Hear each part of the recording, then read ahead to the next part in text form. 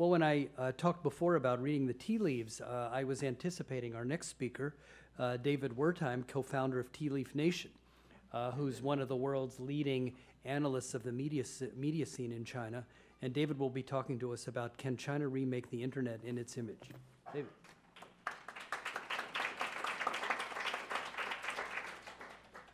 Well, I'll just do the super fast version. Can China remake the internet in its own image? Maybe. So it's great to be here. A quick self-intro. So as Professor Gold said, I founded a media analysis site called Tea Leaf Nation, which focused on aggregating and translating Chinese social media for a Western audience. I did so after having been a Peace Corps volunteer in China. I taught English to students at a normal university, a teacher's college, in a small town in China's southwest called Fuling.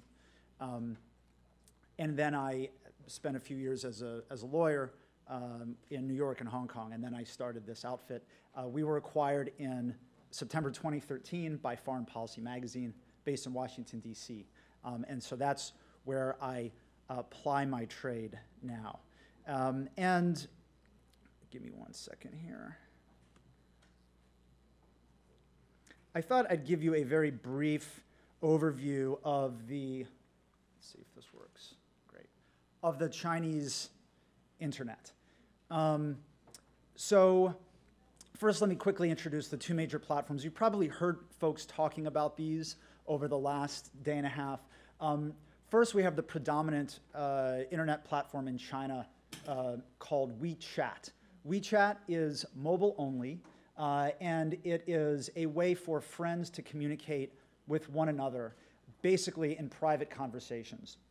There are also ways to follow individuals or other media accounts that publish to the world once a day, but mostly it's for private conversations among friends. It's a platform for communication and commerce, so you can book a doctor's appointment, you can hail a cab, you can make a payment to somebody using WeChat. It's quite versatile, quite impressive.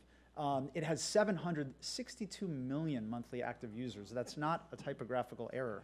I double-checked it. It was released in January 2011, and as you can guess from the numbers, it's the predominant social media platform in China right now. Also, the other, maybe not 500-pound, but 400-pound gorilla in Chinese social media is Weibo. And Weibo is somewhat like Twitter. How many of you use Twitter, by the way? Raise your hand if you're a Twitter user. Okay. So, you know, Twitter is a way to communicate in short bursts. And everything you say on Twitter is potentially viewable by anybody else. Even if you've only got like 8 Twitter followers, let's say a famous person manages to see your tweet, and that famous person retweets your tweet. Now, suddenly, that famous person's million followers can see what you wrote. So that's just like a pro tip. Anything you write on Twitter is public. Same thing with Weibo. It's a one-to-many platform. It's a way for people to communicate potentially with a massive audience. And it sees itself, and this is according to Weibo's own language, corporate language, a platform for self-expression and social interaction. It's got 261 million monthly active users, not too shabby. It was released in August 2009. And for a few years, it was really the predominant social media platform in China. But over time, it has been replaced by WeChat. And what that effectively means is that a platform, both of these are privately owned, by the way, but they're, of course, subject to Chinese government diktat. What it essentially means is that a lot of conversations have sort of migrated from Weibo to WeChat, and that means that conversations have gotten less public and more private over the last few years, which is not a trend that you might necessarily expect as Chinese social media expands. But that's what we've seen. You might notice that I don't have up here platforms like Facebook or Twitter. That's because those platforms are blocked in China. You may hear this term, the Great Firewall of Censorship. That's just slang for the series of mostly unacknowledged hacks that the Chinese government has implemented over time, which effectively mean that when you try to visit Facebook or Twitter from the mainland, you'll get a 404 message and you'll think, is something wrong with my computer? No, the Great Firewall is at work. Some folks in China, probably a few million max, use what are called VPNs, which are virtual private networks. That allows them to jump over the firewall and view these forbidden platforms, not just Facebook and Twitter, but blocked websites like the New York Times. Again, most people don't go to that trouble. And there's another aspect to Chinese social media worth noting, and that's censorship within this Chinese native social media sphere. I'm going to get back to this, but posts which are not in keeping with government orthodoxy risk being censored, deleted by government minders or by folks who work at these private companies but are effectively trying to get out in front of government complaints by doing the censorship themselves. More on that later. So I wanted to, yesterday Professor Wasserstrom was sort of mentioning wacky hair in China. So I thought I'd kind of loop that into my presentation. And I want to explain the significance. So you've got some folks in the back row who are sort of, typical Chinese young urbanites. And they're taking this picture with folks in the front row who are sort of the equivalent of Chinese young goths. And they're called shamate, so that's what those characters say. And it's this sort of silly term that they've appropriated for themselves, and it means like smart, shamate. And what's interesting about this group, their ranks are, the number of these folks is unclear. But this is a community of, broadly speaking, young, disaffected, urban migrants, often folks from less educated backgrounds who are in China's sort of medium and smaller cities, what people call second or third or fourth tier cities. And what's interesting about this group is that we actually discovered, or we were among those who discovered their existence because of the burgeoning of online platforms that connect these young shamate together. So they go into chat rooms and they have talks among themselves about like who's got the coolest hair. And what's interesting is that, as Jeff said yesterday, folks, for example, in this shamate group might be conforming to their own group norms, but those group norms are different from the mainstream. And this group did not exist as sort of a self-conscious and unified group until the advent of the internet. In other words, this is a nationwide minority community of interest, one that was knit together across space, across provinces and cities, because of the power of the internet. Now, these folks, of course, do not threaten Communist Party rule. There's nothing political about what they do. But this shows the web's ability to knit together diffuse minorities. So let me just back up a little bit and talk about broadly the significance of the Chinese internet. There's a few things that compelled me to leave my corporate law job and to start a platform that focuses on Chinese social media, which is not the most ordinary career shift out there. There's a few reasons that the Chinese social web is significant. So one is that especially in its heyday, which was 2010, 2011, 2012, it was the closest thing that China has ever seen to a platform for free speech and free debate on the issues of the day. That's a relative matter, historically speaking. It's the freest that China's seen. That's declined somewhat, and I'll get back to it, but it still continues to be the place where you go to sort of take the temperature of the vox populi. I think I'm mixing metaphors in China. That's one thing. That's one reason it's important. And the other, as I just alluded to, it's a window into China. It's a way to understand what, hundreds, thousands, tens of thousands of Chinese folks are thinking at any given time. And that's really very difficult to do using any other method. And so it's a fascinating window from the outside. It's also a community. at least an agglomeration of different communities of interest. And it sort of has developed its own slang, its own values that I think makes it an independent social force, one where conversations can crop up about issues that may be politically sensitive, and this can, in some cases, cause the Chinese government to rethink policies.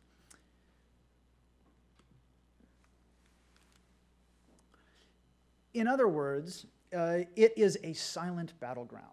That's language that actually Chinese officials have used to refer to the internet, and it's because of its independent power as a social force.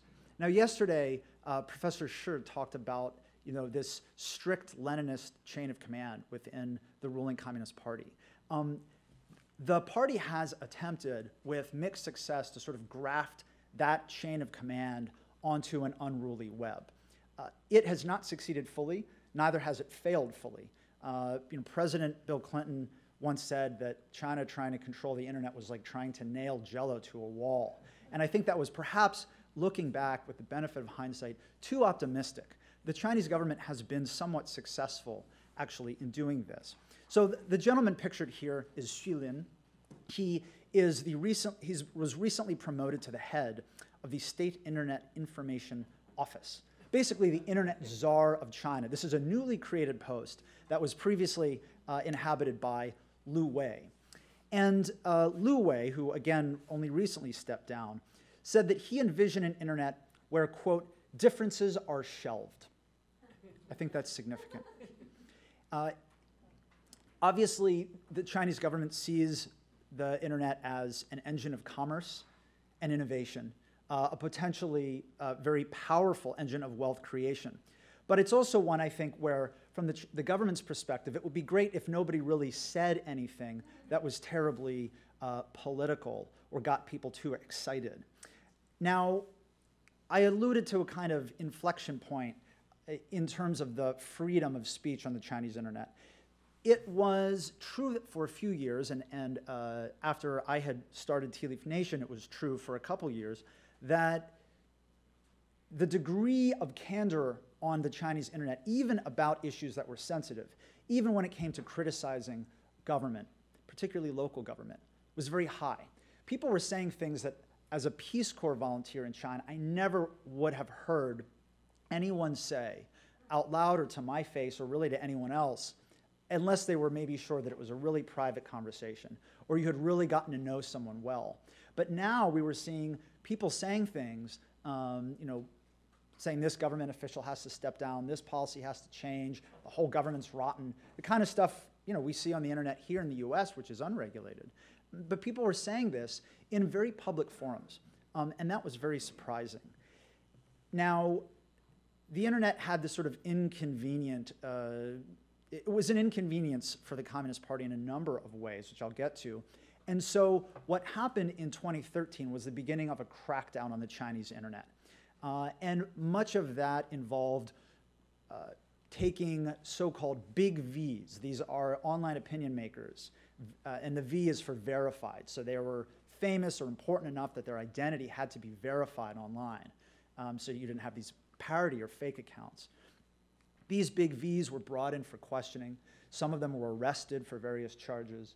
And the Chinese government basically used its monopoly on force and violence and brought that to bear on the online world. And the crackdown has kind of had the intended effect. So you're much less likely to see these suddenly burgeoning national conversations about political or sensitive issues that are driven by these big opinion makers. Sometimes people still talk about this sensitive stuff, but it's more likely to be cat videos and celebrity pics and food pics, which is all fine, but something is missing, particularly from Weibo. So some of these, which is the public platform, some of these more sensitive conversations have migrated onto WeChat, where they're more private and they're harder for, they're less likely to lead to a national conversation. And as this has happened, China has also articulated a vision of what it calls internet sovereignty. which is basically saying, we're going to regulate the internet within our borders. We're going to control what information gets in, and sort of as a side effect, what information gets out. And that effectively the government has made the argument that you can, just as you have national territorial borders, you can have national borders in cyberspace to map that sort of like Westphalian idea of a nation state into the online world, which is a new thing. Obviously, this model is attractive to other authoritarian regimes, and because of the connected nature of the World Wide Web, it ends up compromising U.S. businesses, for example. So Facebook would love to expand into China and has been trying, I think, to make that case, but has been unable to. Now, it's unclear whether the Chinese government has actually put this genie in the bottle. I mean, I'll get back to that in a little bit, but I think the Chinese government realizes that what it has done mostly involves bringing the threat of force to bear on particular individuals who were particularly influential, particularly loud, particularly heterodox in Chinese cyberspace. And by punishing these people, everyone else kind of quiets down a little bit and dials back what they were going to say because they've seen what happens to people who are able to make too much noise online. But these people are still there. Their complaints are still there. And even if particular posts they've written have been censored by the government, by private companies, or never saw the light of day because of self-censorship, even if accounts have been shut down, these people are still there, and their complaints and their thoughts are still there. And so, in other words, this project of a controlled web, where differences are shelved, is going to require ongoing work, constant work by the Chinese government in order to sort of manage public opinion and also to fill the void that results with its own propaganda and its own viewpoints. Okay, let me just, a little bit of this is review already, but let me very quickly give you a sense of what about the web scares the party. So, one, news and information can leak before it is vetted, then spread wildly. So a classic example was a horrific train crash in the city of Wenzhou in 2011, I think it was. The government tried to censor images of trains that had been derailed, dead bodies, because of corruption at the state rail ministry that had allegedly, and in some cases definitely, led to these deaths. But folks just took out their smartphones, took pictures, leaked this news online, and then it spread wildly. That scares the party because it can't control what the public is seeing.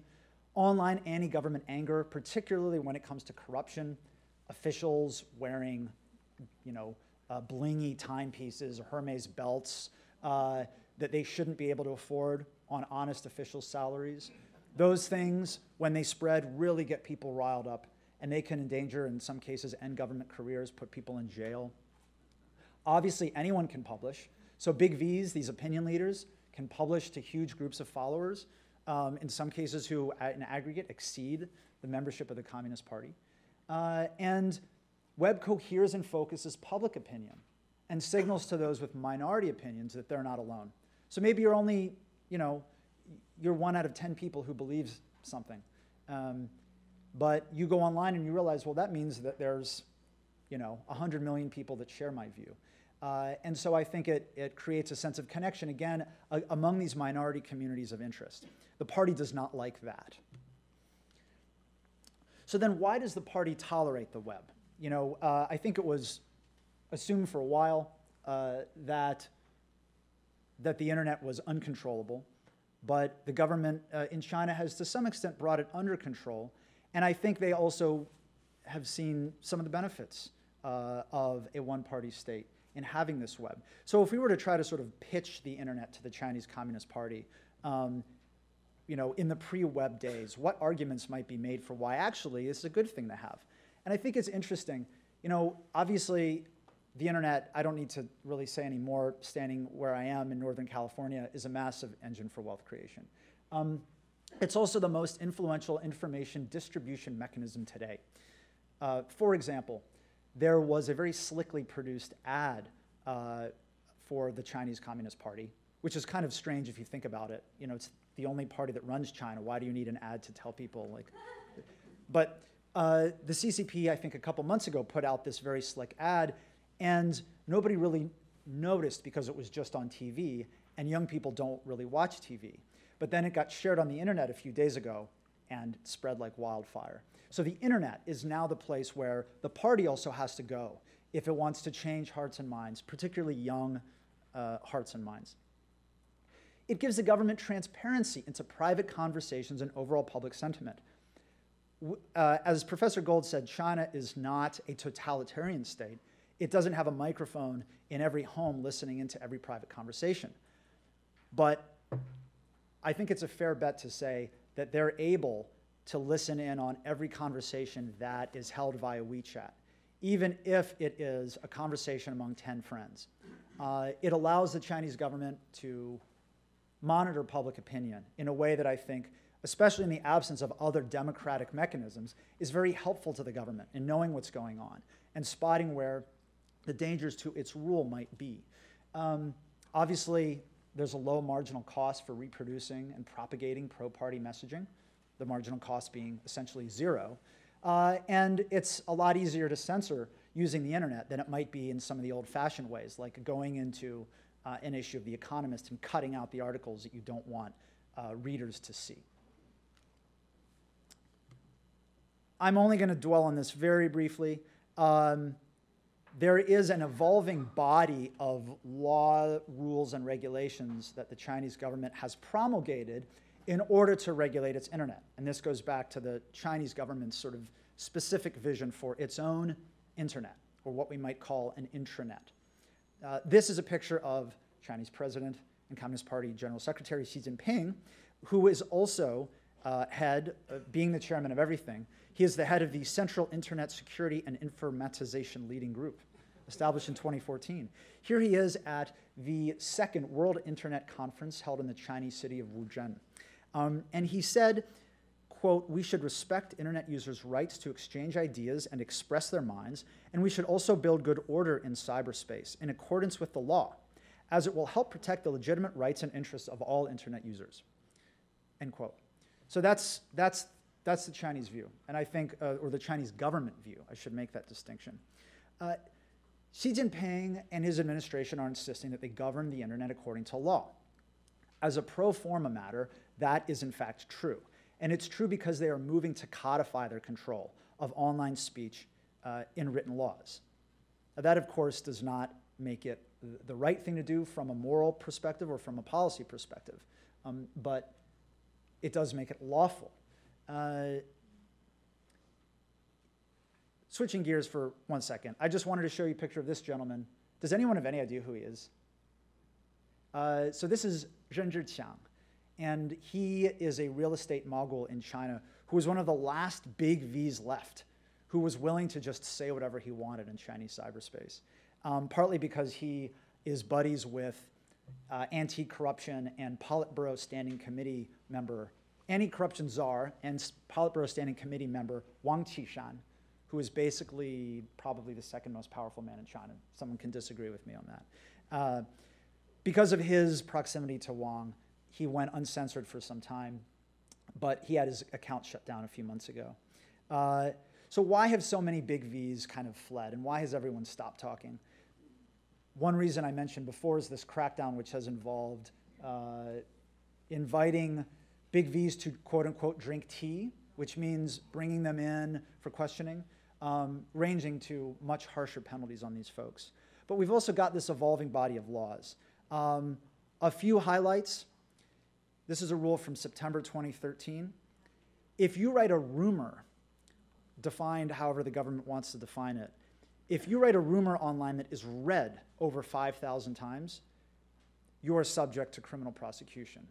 If it is retweeted or shared over 500 times, you are subject to criminal prosecution.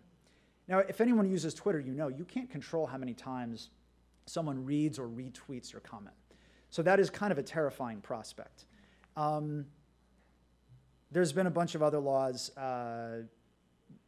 I'll probably skip them in the interest of time. Safe to say there's been an expanding toolbox of cudgels for the Chinese government to use. So what is the result of all of this? I've said that Chinese cyberspace has gotten, I guess, less rich from a policy discussion perspective. I'm going to just show this to you to terrify you and then move on. Do not show this to your students. This is something that I put together a couple years back, and it's called What Gets You Censored on the Chinese Internet. But what it really is, and I'm happy to email this to anyone or share it, it's the calculus that an internet user in China might go through when he or she is writing. And it's really a calculus for how does self-censorship work. And it shows you what gets you punished via either censorship or something harsher on the Chinese web. And as you see, there's a path to green. There's a path to okay. And the vast majority of social media posts are not censored. But that's because a lot of stuff doesn't get written. And what it really comes down to is, is your post going to be affecting national conversation? And it's much more likely that it will if you're famous. But even if you're not famous, are you going to get picked up by someone who is? Is your language going to get picked up by someone who is? And so, of course, this is just a sketch outline of what the effect of this evolving set of written and unwritten rules has on internet users. And really, it requires this sort of animal sense of where the red line is.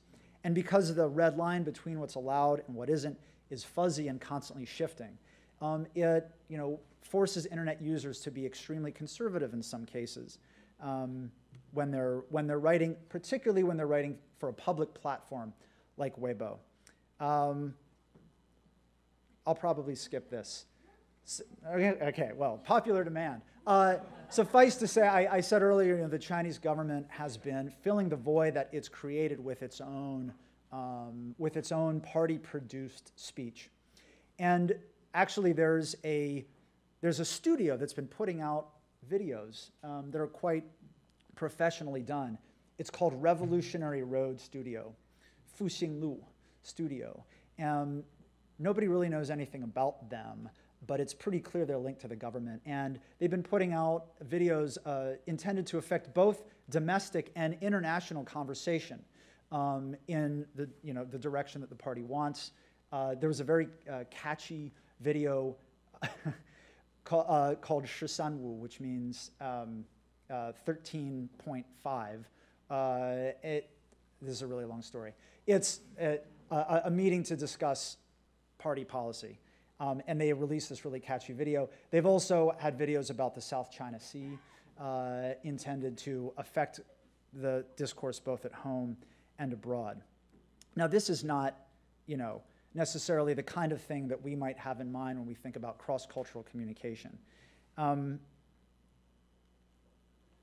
what about cross-cultural communication? I mentioned the Chinese internet as a window into China, as a community, as a platform for free speech and free debate. But someone asked a question yesterday, well, how do I get my students communicating with students in China?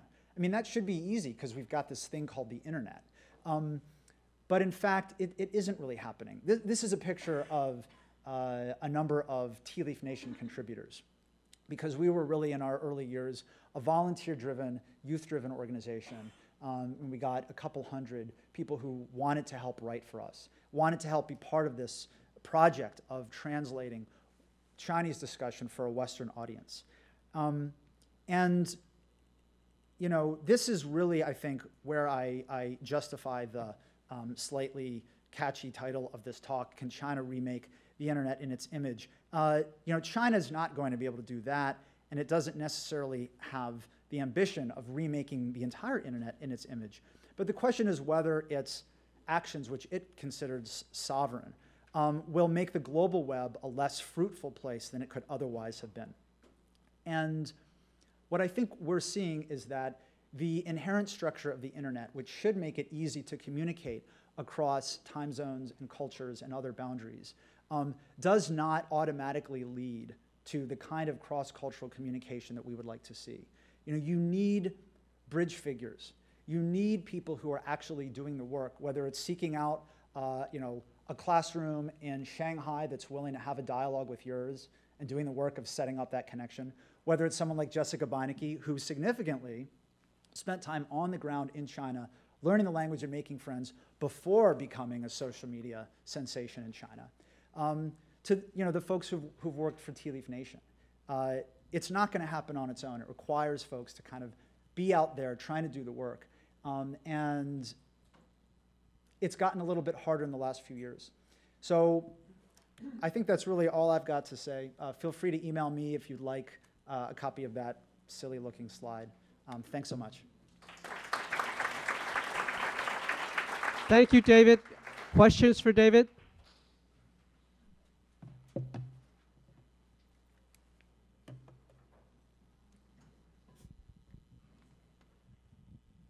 Earlier in your presentation, you mentioned about how some individuals in China can get through the different Great Firewall of China through the VPNs. I was in China in June and I couldn't use my VPNs, they weren't working. So my question to you is, how do the Chinese people themselves actually access the VPNs? And overall, is there a good majority of individuals that are actually using the VPNs to be able to access websites that are otherwise censored by the government? Yeah, that's an interesting question. And I can't speak too intelligently about VPNs, partly because I have the luxury of doing my job from DuPont Circle in downtown DC. And I don't really have to wrestle with this stuff very often. It's only, I don't think we have statistics on that, although if someone does, I'd love to see them. I think it's a small number of Chinese folks who use VPNs. I do know that some VPNs have stopped working. It's gotten harder to download VPNs when you're within China. And even among those who do use VPNs, many of them are not doing it because they want to share some dissident thought on American Twitter, but because they want to watch some South Korean drama that isn't, that for IP reasons isn't showing. So I think it's a really small number of people that actually use this. Part of it's actually, I think, for business. The Great Firewall of Censorship really is this giant hack that ends up making the internet a less user-friendly experience for everyone. And so businesses within China will frequently have their own VPNs that they use just so that they can actually conduct international commerce. So it's actually a drag on China's economy. I'm in no way an expert on any of that, but a good majority of my class are teenagers from China who routinely go back to China. And so when I have this discussion in my class, I'm always like, how do you guys deal with the Great Firewall? And they're just like, oh, you just put up a VPN, like it's nothing. So I kind of got the impression that perhaps among the younger group, it's very easy. And like you said, there's no dissidence. They're just trying to get to Steam to play their video games. But at least in the opinion of my students, it was so commonplace and so there was no thought. It was just, oh yeah, just toss that up. And I'm like, doesn't the Chinese government have a problem with that? And they're like, probably, but there's a billion of us. So that's a really interesting comment. And thanks for that. I mean, what's interesting, what I found is that, when you talk to young folks about how they use the web in China, they kind of accept, I think they accept the status quo to some extent because they know they're not going to change it. So right. I mean, it's like the weather. Complaining about it doesn't do you any good. And I think also to some extent that, and that's why I shared that self-censorship chart. I think the government's concept about what is acceptable and what isn't has been internalized by a lot of Chinese internet users. And there's this sense that well, you don't want to be irresponsible. You don't want to say something irresponsible, but that might actually be the height of responsibility. It might involve going on to Weibo and saying, I've got a problem with something that the government considers political. But a lot of people really aren't interested in that because they've got lives to lead. And Go ahead, Jessica.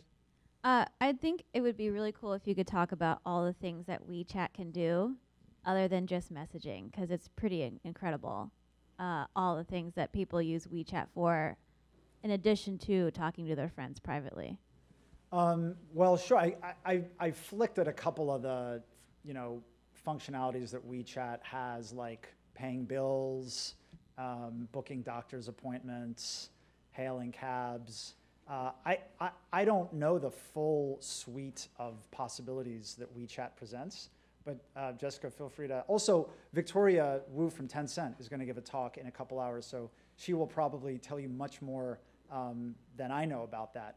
But one thing that's interesting is, the way in which these platforms do end up, I guess, not just creating connections, but also reinforcing old connections. I was a Peace Corps volunteer in China in this really, really remote place. And when I left, actually because SARS broke out and they pulled us all out with 24 hours notice, I thought I'd never see a lot of these folks again.